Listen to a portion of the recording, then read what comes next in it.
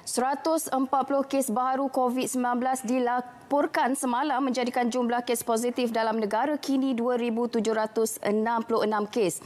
Terdapat pertambahan 6 kes kematian menjadikan jumlah keseluruhan kematian antara 26 hingga 31 Mac mencecah 43 kes. Sehingga kini seramai 94 kes positif COVID-19 sedang dirawat di unit rawatan rapi ICU.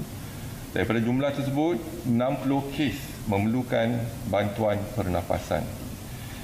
Daripada maklumat terkini yang dilaporkan ke CPRC Kebangsaan, duka cita dimaklumkan bahawa sehingga kini terdapat pertambahan 6 kes kematian berkaitan dengan COVID-19.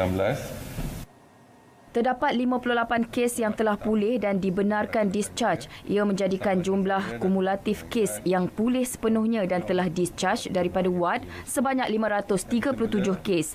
Datuk Dr. Nur Hisham menjelaskannya dalam sidang media khas di Putrajaya.